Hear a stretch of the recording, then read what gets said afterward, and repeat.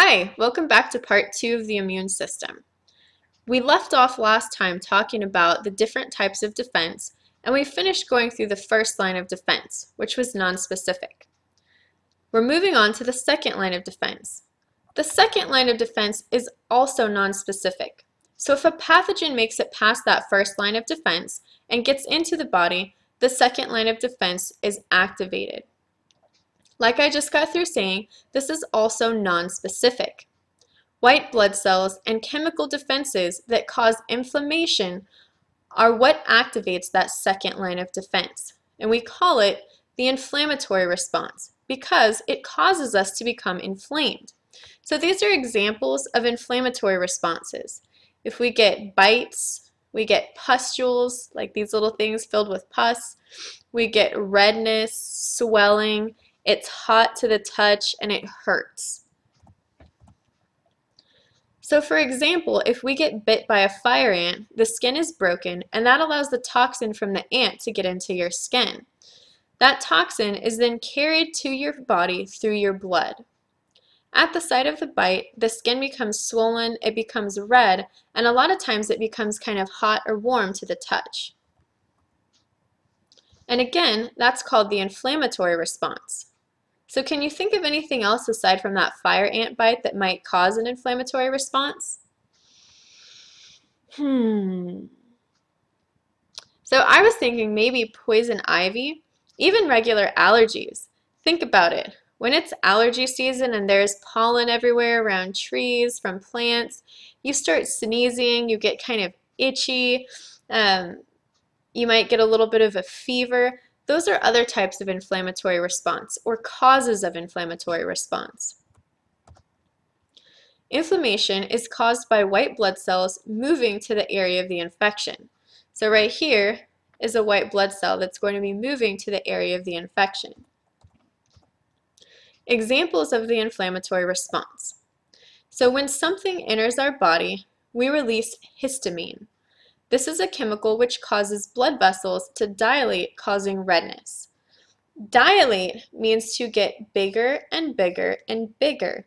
So when we say someone's pupils are dilated, that means that that black part in the middle of your eye has gotten really, really big.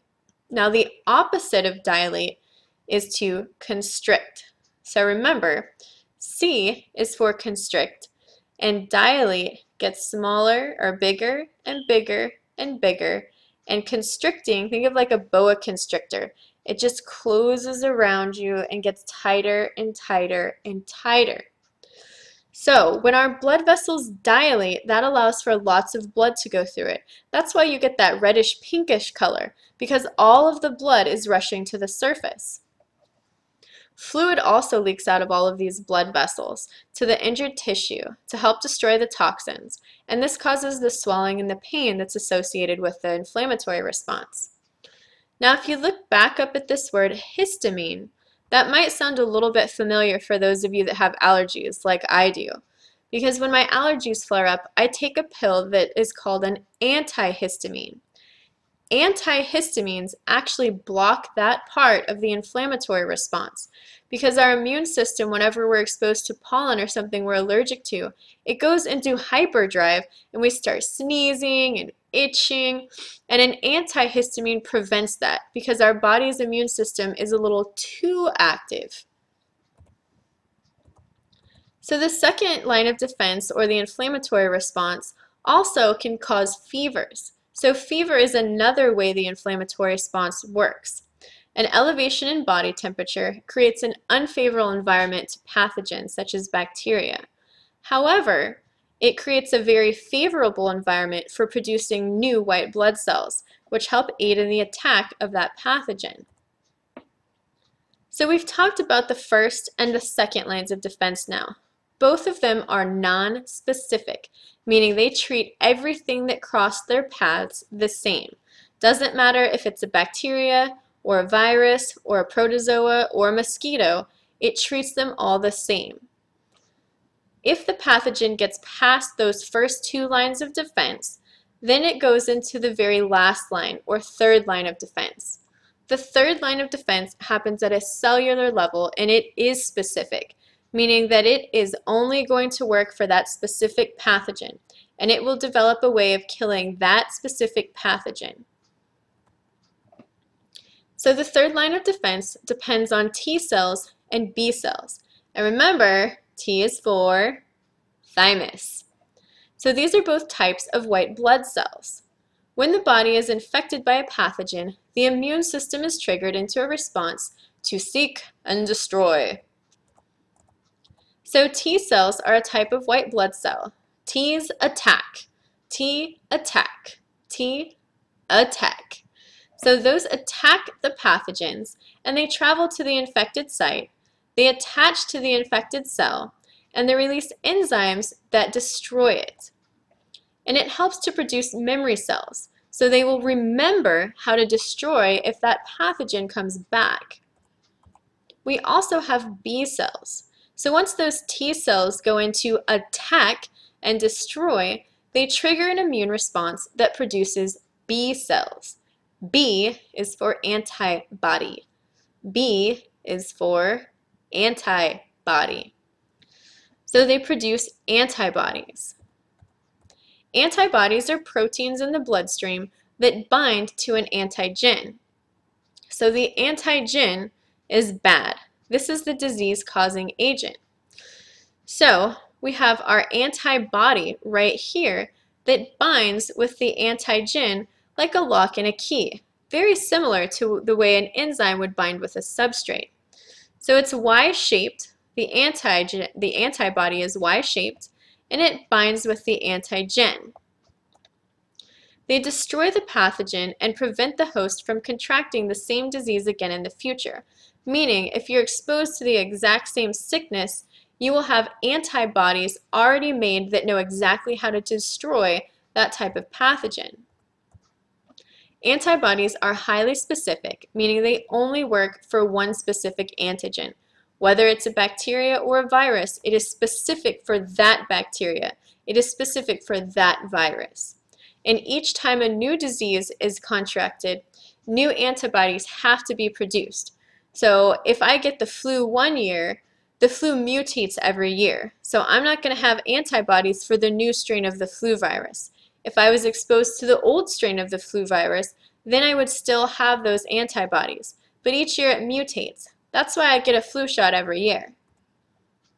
And the process of making antibodies specific to the infecting pathogen takes about a week. So I got my flu shot on Sunday. Today is Monday. So if I got exposed to this year's flu virus, I would still get sick. I'm not safe until next Sunday. So to summarize our different types of defenses, we have a pathogen that infects the body. We then go into our first line of defense. It is non-specific, meaning it treats everything the same. The first line of defense is composed of our skin, our eyes, our mouth, our nose, and our throat, our mucous membranes. That's our first line of defense. Second line of defense is our inflammatory response, and this causes redness, swelling, pain, and fever. It too is non-specific. So the first and second lines of defense are non-specific. The third line of defense is specific, meaning that it attacks only that cell or only that virus and kills it. So the third line of defense is composed of T cells. T attack. So T cells attack and they seek out and destroy the pathogen. B cells, B is for antibody, produce antibodies who destroy the pathogen. And then some antibodies actually stay in our blood. So how do we prevent some of these diseases from occurring? Some diseases are so severe that they can cause illness and possible death. The immune system can't work fast enough to disable some of those pathogens. So to protect us against those pathogens, we need a little bit of a jump start. And that's what a vaccine is. Like I keep talking about, I got my flu shot right here this past Sunday. That way my body has a jump start in case I'm exposed to it. So vaccinations artificially are produced and they artificially produce acquired immunity. Substances that contain a weakened pathogen are in vaccines. So the vaccines have something that is either weakened or killed. So when I got my flu shot this weekend, it was a dead portion of the flu virus. So they injected me with a dead strain of the flu virus, and now right now my body is actually producing antibodies for that strain of the flu. Sometimes a vaccine contains just weakened portions of a virus or a bacteria. So because those pathogens are weakened, they don't cause the person to get sick. However, they do cause an immune reaction. The immune system produces memory cells that will remember how to kill it if they're infected with the full-blown thing. So when a person is exposed to a pathogen, their body can quickly start producing antibodies at a much faster rate than usual, and it stimulates the T cells already present to kill the pathogen. Vaccines cannot cure a person who has already become sick. So if I got the flu and I tried to get a flu shot afterwards, it's not going to do me any good. They can only prevent future illnesses. So I want you guys to think again about this comic strip. Why is Batman smacking Robin across the face? Because he wants antibiotics for the cold. You might want to really think about this, because I would not be surprised if this was a question on one of your quizzes. So I'll see you guys next time. Have a great night.